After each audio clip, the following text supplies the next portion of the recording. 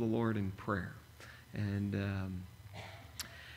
as we continue our worship this evening, but let's just bow and thank the Lord. And you know, there's, as a church, as you know, even from this morning, there's some in the time of great sorrow, and there's some with some great and glorious news, and that's family life sometimes. And we mourn with those who mourn, and weep with those who weep, and rejoice with those who rejoice, and everywhere in between. And just thanks for being a faithful church family, reaching out. And, you know, anybody that has you know, ladies even specifically, you know, want to drop a note to Nancy or to the other wives, men reaching out to the men in the Bly family. It's been neat to see different ones do that, even as they're mourning as a family, as Dave shared this morning. But let's go to the Lord in prayer and start our service off with before the throne of grace. Heavenly Father, as a church family, it's been a neat weekend. We've had many opportunities just to share the good news. We've had opportunity to just seek to minister to people. Even as we have some within our own congregation really in time of great loss and sorrow. And to thank you that you ultimately are the God of all comfort who comforts us. Use the church family in that process as well, and continue to give us strength even to reach out to those in need. But Lord, we're also very much looking forward to this new week, and we're looking forward to tomorrow and Monday through Friday. And Lord, we know there's many, many people that have been diligently preparing, Pastor Thomas, and leading this and overseeing it, and many teachers preparing, many helpers and workers, and people providing resources. And we just look forward to your word going forth tomorrow in the lives of the children in our community and in our own church family. We pray that there would be fruit that would come from this ministry. And we pray, Lord, that not only the children would be reached, but entire families would come to know you, even as we saw this morning the importance of fathers and mothers even, and just, Lord, work in lives, we pray, and strengthen those that will be serving and involved in the ministry, and just give them great strength physically, but also spiritually. Strengthen them in the inner man, remove the discouragements, the distractions, and just allow them to be able to share the love of Christ with in your word with those that are going to be coming and in attendance. May your word run and be glorified, and we pray that the spiritual warfare would just be won in the power of the Lord, and we yield ourselves and our church family to you in this upcoming ministry. May you be glorified. In Jesus' name we pray. Amen. One of the songs that goes right with the theme of even our perfect Heavenly Father is "Great is Thy Faithfulness." And Mike is going to lead us tonight on the piano. Thank you, Micah, for doing that.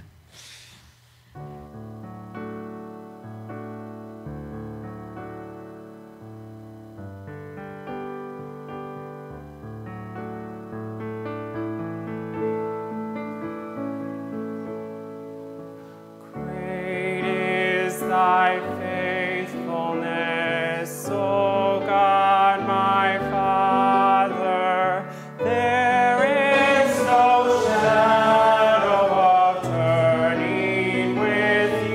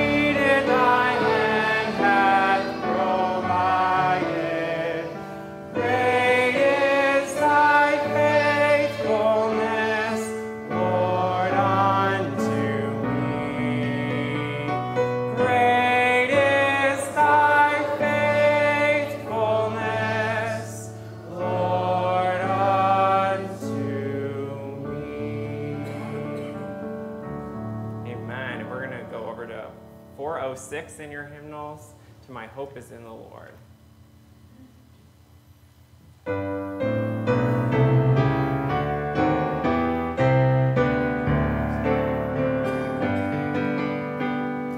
My hope is in the Lord, who gave himself for me, and paid the price of all my sin at Calvary. For me he died, for me he lives, and everlasting life and life he freely gives. No merit of my own, his anger to suppress. My only hope is found in Jesus' righteousness. For me he died, for me he lives, and everlasting life and light he freely gives. And now for me he stands before the Father's throne. He shows his wounds, his hands, and names me as his own.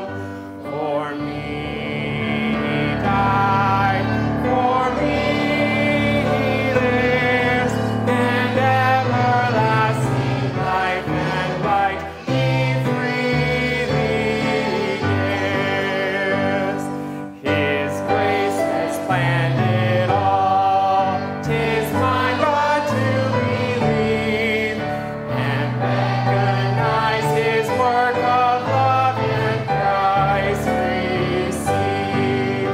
For me he died, for me he lives, and everlasting life and light he freely gives. Amen. You may be seated.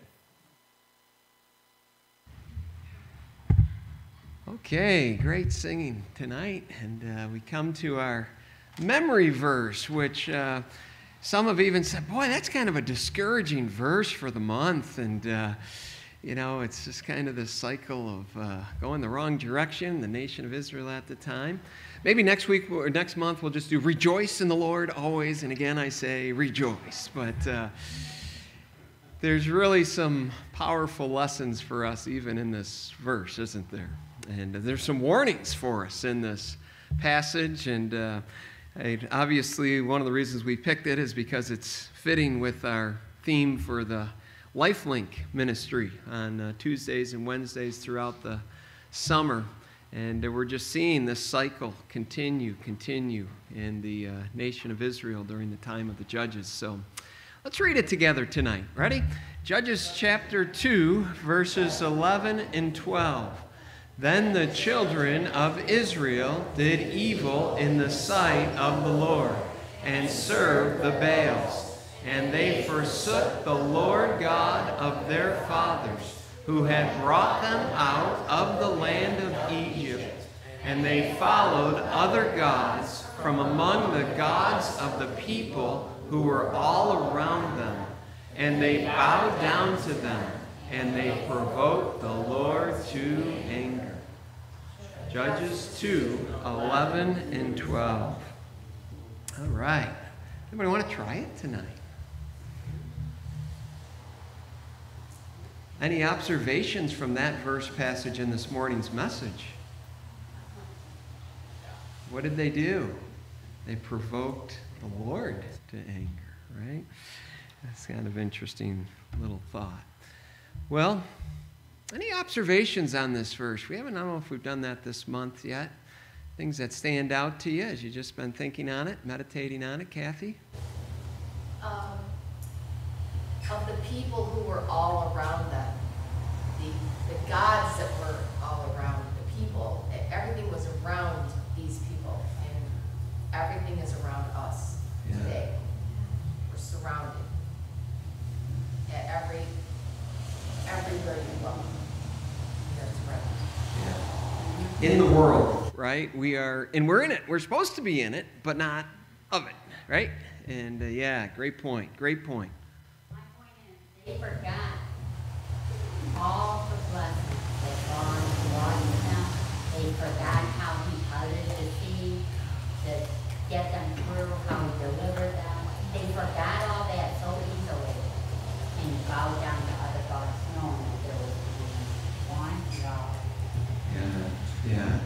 What terrible masters, what terrible gods they are, right? The ones all around us, right? But the true God, so good. Yeah, great, Vicki. Yeah. Mm-hmm. Brett.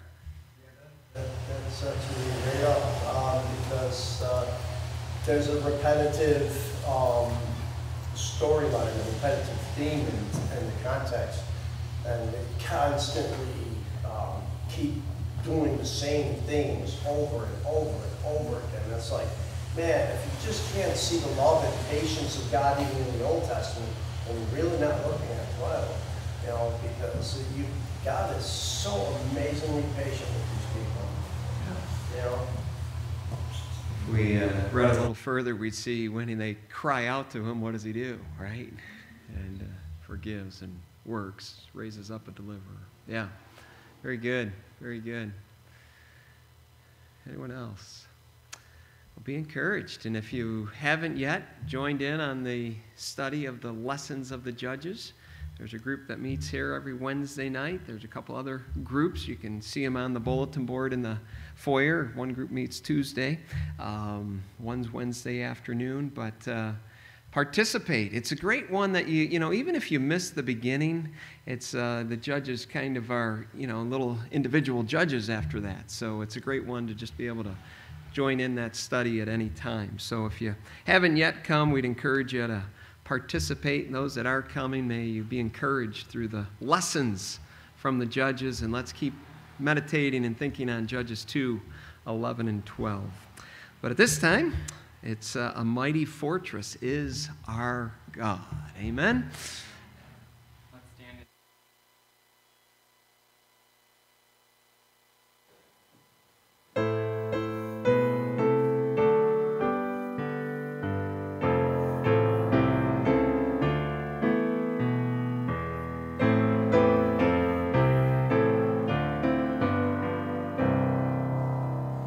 Almighty fortress is our God.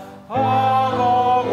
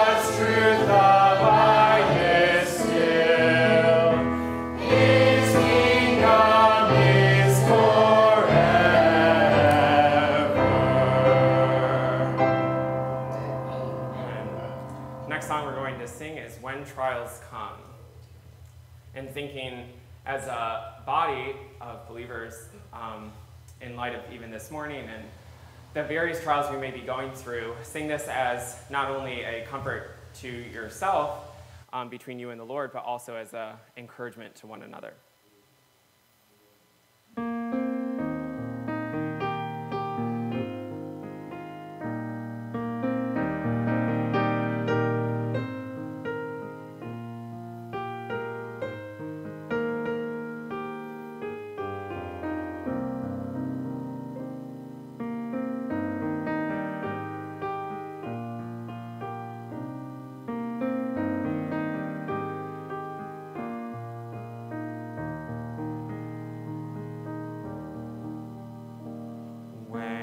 Trials come, no longer fear, for in the pain our God draws near.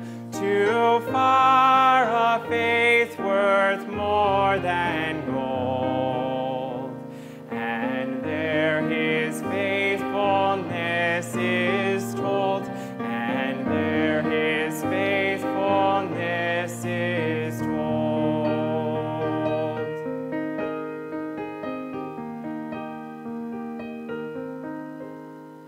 Within the night I know your peace, the breath of God brings strength to me, and new each morning mercy flows, as treasure of the darkness grow, as treasures of the darkness grow.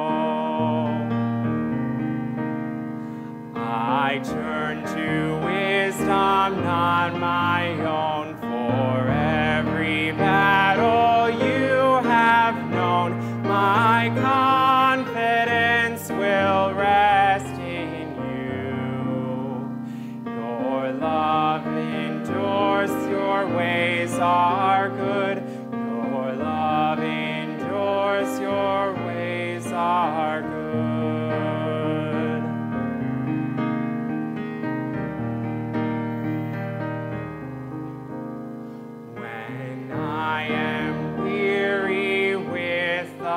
Cost, I see the triumph of the cross, so in its shadow I shall run, till you complete the work begun, till you complete the work begun.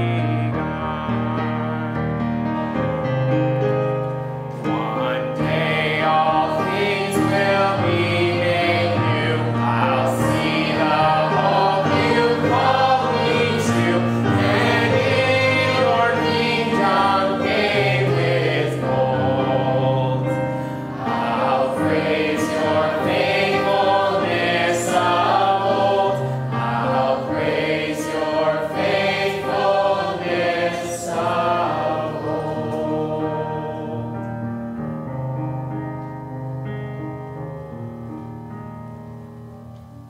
Amen. You may be seated.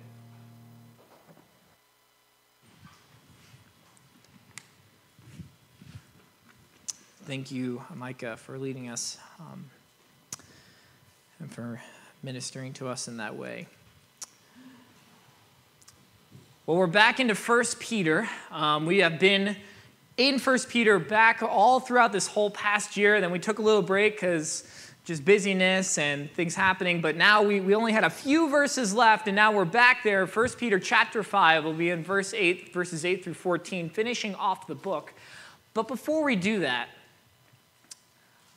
let's just thank the Lord for the comfort we have in him. Thinking about everything that's going on with our brothers and sisters that are really mourning a loss. And you think about Peter and how he's writing to Christians who are also mourning loss. And he's trying to encourage them and comfort them in hope. And as Mr. Bly was sharing even this morning about we are hopeful and we look towards a hope, it just reminds me of 1 Peter in 1 Peter 1:3, where it says, "Blessed be the God and Father of our Lord Jesus Christ, who according to his abundant mercy has begotten us again to a living hope through the resurrection of Jesus Christ from the dead. Our hope is living and sure. And so even as we go into this time with 1 Peter 5, let's just even remember that context and even just remember our brothers and sisters. Let's pray. Father, we pray and we thank you that your faithfulness is sure, that we can stand fast in your promise and your truth. And thank you, Lord, that you are our mighty fortress, that you are faithful. And Lord, as we even study your word this evening, may you be glorified. May we be edified to worship you, to be watchful and discerning in our lives, finding our hope fully in Christ and standing firm on the grace of Christ. Praise all in Jesus' name. Amen. So we have taken a break in 1 Peter, but now we are back. And just a little overview of 1 Peter as we have studied this book. It is Peter encouraging believers that are suffering through trials and challenges and tribulations, immense persecution happening in the area of Asia Minor. And as he's writing through this book, he reminds them of the living hope and then encourages them to conduct themselves in a way that is honoring to the Lord. And you see that in chapter 1 and verses 13 through 21. You don't have to look there, but he talks about how because you are children of God, you've been begotten again to a hope. You are to live in a certain way as children of God. You have a heavenly Father, and he wants you to live a certain way. You're to be imitators of God, just even how tying into Pastor Leary and with Ephesians 5. And in that, and we are to be holy and set apart so that this world will know as we are a beacon to the world of the house of God. And so even with that, going from that, he's encouraging them and he's talking about various institutions, the institution of the family, the church, the government, and all those, and how to conduct themselves in that. We come to the very tail end of the book is where we are now, where he's in the section of addressing the church, and he's talking about all of you, but he's talking about addressing them and how their conduct is to be in relation to their enemy. And that's where we are, talking about the flock of God. He gives the idea of the flock of God. Christ is the shepherd and the one who cares for your souls, which is a great comfort, especially for those who are suffering, right? The Lord is my shepherd, I shall not want. Though I walk through the valley of the shadow of death, I will fear no evil, for you are with me. And it's just a great encouragement. He is our shepherd of the flock. And so being part of the flock of God in this very dark world, in the presence of a very dark enemy, Peter has these three encouragements, or three meanings of what it looks like to be the flock of God in the face of our enemy, in the face of discouragement and the lies of the evil one. And that's where we find it in 1 Peter chapter 5, starting in verse 8. He says, "Be sober, be vigilant, because your adversary the devil walks about like a roaring lion, seeking whom he may devour. Resist him steadfast in the faith, knowing that the same sufferings are experienced by your brotherhood in the world. But may the God of all grace, who called us to his eternal glory by Christ Jesus, after you have suffered a while, perfect, establish, strengthen, and settle you. To him be the glory and the dominion forever and ever. Amen. By Silvanus, our faithful brother, as I consider him, I have written to you briefly, exhorting and testifying that this is the true grace of God, in which you stand. She who is in Babylon, elect together with you, greets you, and so does Mark, my son. Greet one another with a kiss of love. Peace to you all who are in Christ Jesus. Amen. And in this last little part, he's encouraging being part of the flock of God in this dark world means, first of all, being sober. And he says it right here. And it says in verse 8, it says, be sober, be vigilant. And if you do a study of these two words, the usage of these words throughout the New Testament, you're actually going to learn in the context of the book, and also in the New Testament, you'll learn that there's two things that you can learn about being sober. But first of all, this first word, sober, it's a nepsate is the word. It means to be sober or to abstain from wine. It's this idea of having control of your emotions and your desires, being controlled and self-controlled.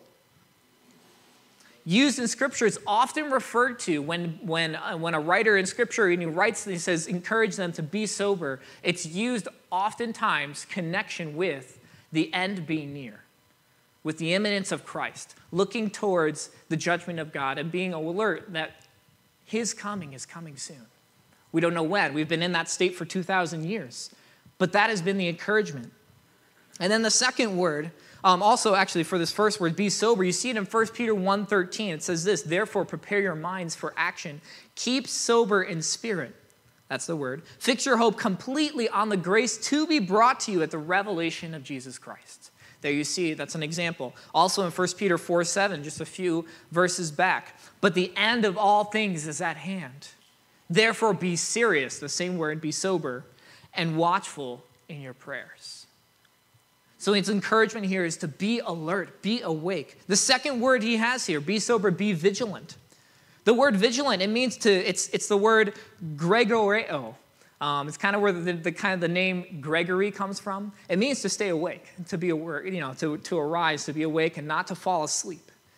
Jesus used this often, and it was written often in Matthew chapter 24 through 26, to be alert, be sober, talking about the end times. It means to be aware or conceived as being awake. So why is soberness talked about here in the very end part of 1 Peter? Why is that talked about? In light of the imminence of Christ and God judging the world, and in light of the Christians, those who are the elect of God. What does the usage of these words in the context of the book teach us to be sober about? Two things. One, the end is near. You just saw it in 1 Peter 4:7 where it says the end is near. Be serious, watchful in your prayers. We have been called to an eternal glory in Christ. An amazing hope that we've been talking about. 1 Peter 1:3, we just read it earlier. This amazing living hope. We need to be alert that we are alive.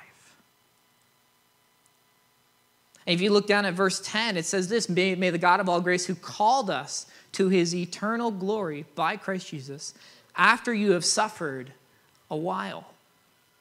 After what? You have suffered a short time.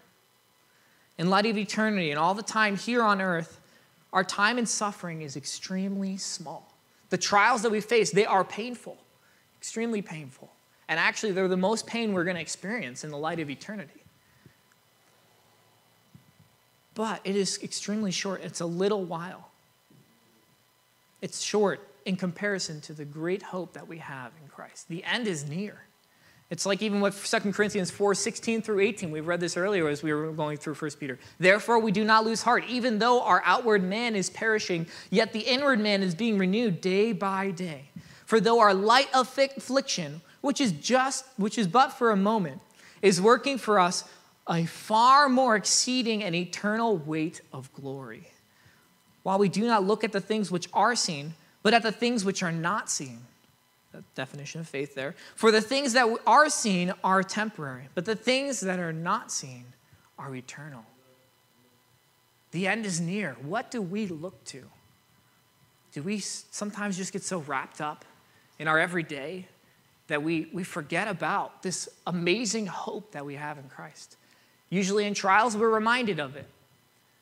And even when our brothers and sisters are going through trials, they remind us of it. It's like even in Ecclesiastes 7:2, right? It's great to be in the house of mourning because it reminds us of the end of man. That reminder there. Trials refine us in that. Sometimes we can lose sight of what is most important, our living hope. Sometimes we lose sight of the eternal and the spiritual, and we can focus on just the physical and temporal.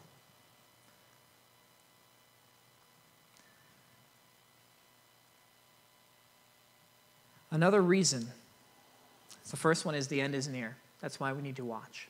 But the other one is found right in our passage in verse 8. Because your adversary, the devil, walks around like a roaring lion, seeking whom he may devour. He uses the word adversary, which is the word antidikos, which it means accuser, opponent, or a plaintiff, somebody who has a case against you, somebody who's seeking to fight against you, somebody who wants to bring you down. That is our enemy. We were just learning about the mighty fortress is our God, right? We were singing that, and we're also singing about how we have this enemy. And though the trials are dark and gleam, we still have a truth that Christ is holding us fast. And we also have the truth that Christ is using us in this dark time to be the bearers of truth, be the ones speaking truth. We cannot forget about this enemy.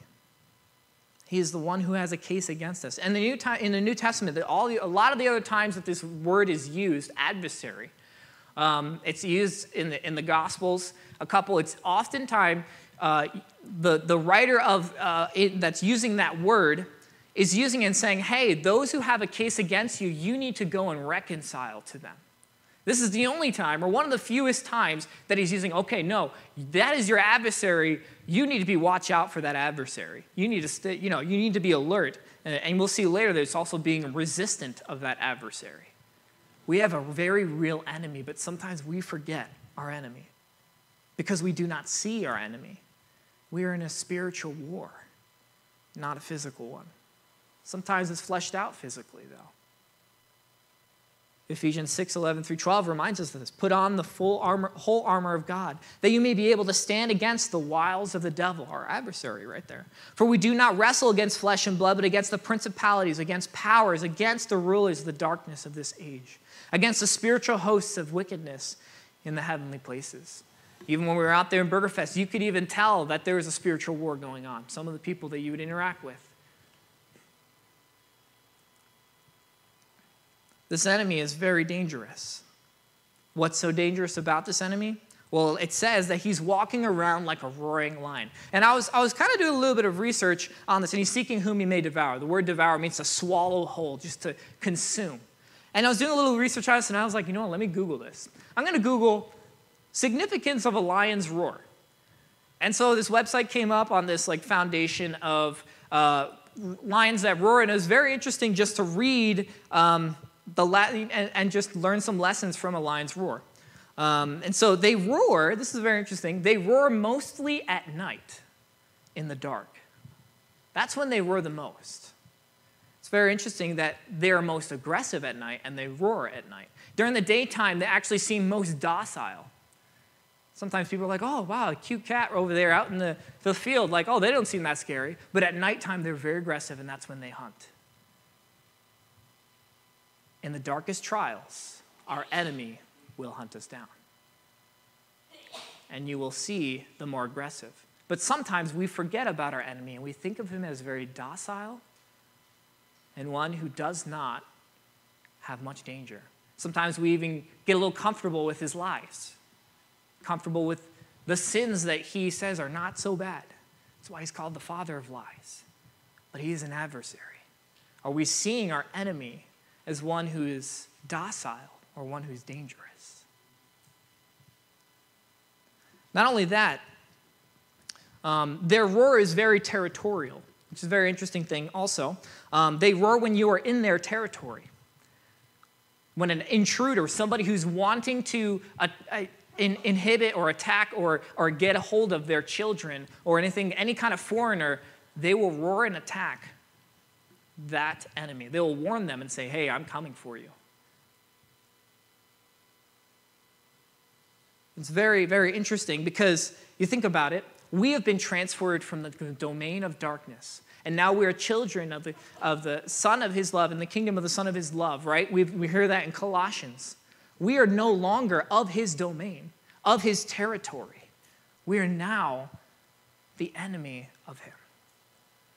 And when the thing is he is also very present on this earth.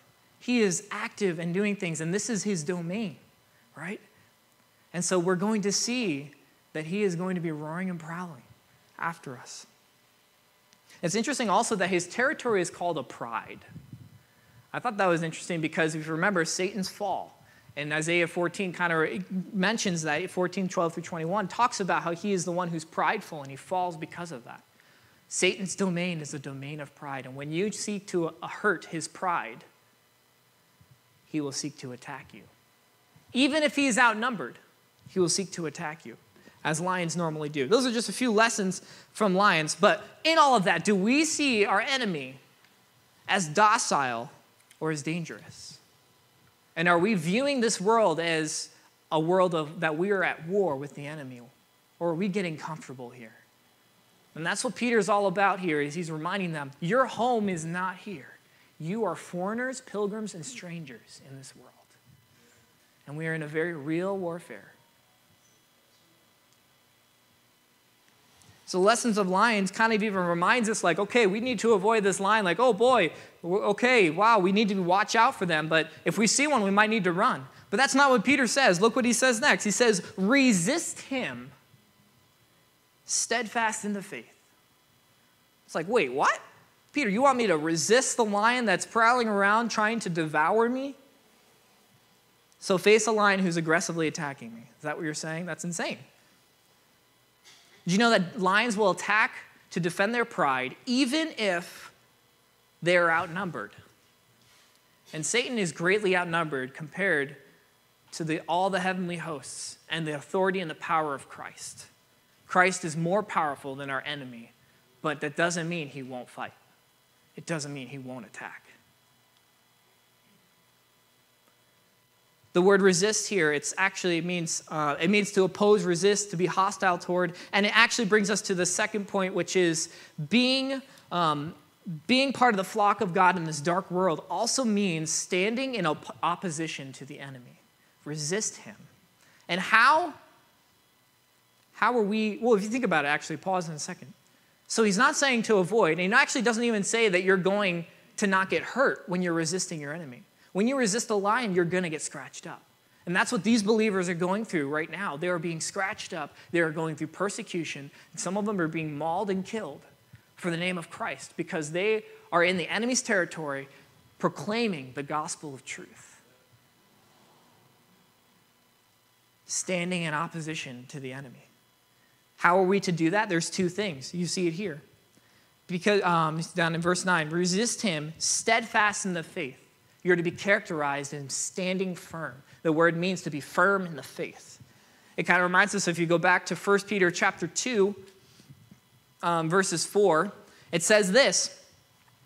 And you think about this, is that how do we stand firm in the faith? We stand firm on Christ. Christ is our solid rock. Here it says this, coming to him as to a living stone, rejected indeed by men, but chosen by God and precious. You also, as living stones, are being built up a spiritual house, a holy priesthood, to offer up spiritual sacrifice acceptable to God through Jesus Christ. Therefore, it is also contained in the scripture, behold, I lay in Zion a chief's cornerstone, elect precious. He who believes on him will by no means be put to shame. Doesn't mean we won't get scars, but it means that we won't be put to shame when Christ returns at the day of Jesus Christ and the revelation of Jesus Christ. We are to stand firm in all boldness. Are we doing that? So others will have to stumble over us on their way to eternal torment. That's what he even says. He continues on down here. It says, therefore, to you who believe, he is precious. But to those who are disobedient, the stone which the builders rejected has become the chief cornerstone and a stone of stumbling, a rock of offense. They stumble being disobedient to the word to which they also were appointed.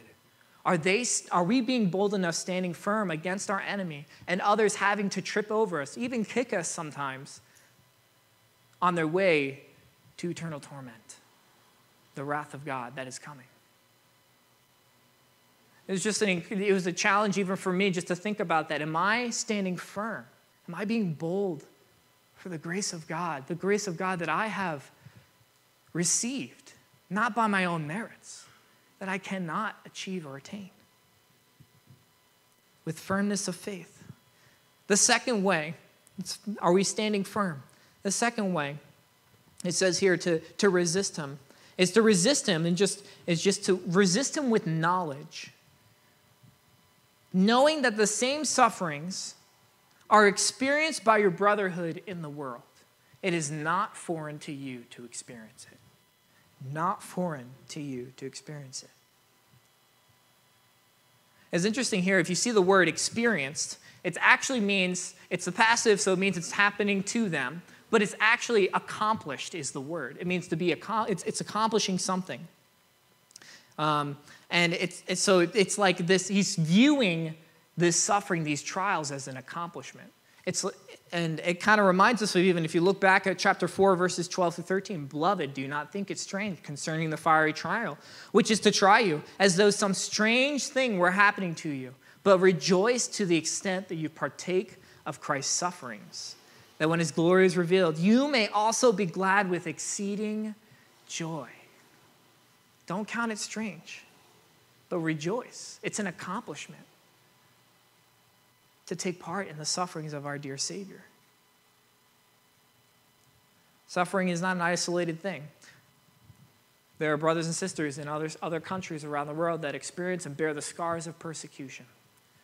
And just the small persecution that we experience here is nothing in comparison to what they experience. But sometimes we don't stand firm. Sometimes we are not bold. So this knowledge of knowing our brothers are suffering should be an encouragement, but it should also be an exhortation to go and be bold and stand firm. To be bold for Christ. And then the third thing, so we learn that it means being sober. It means standing and opposing our enemy. And the third thing is it means being sanctified. Look down here at verse 10. But may the God of all grace, who called us to his eternal glory, by Christ Jesus, after you have suffered a while, perfect, establish, strengthen, and settle you. To him be the glory forever, to glory and the dominion forever and ever. Amen.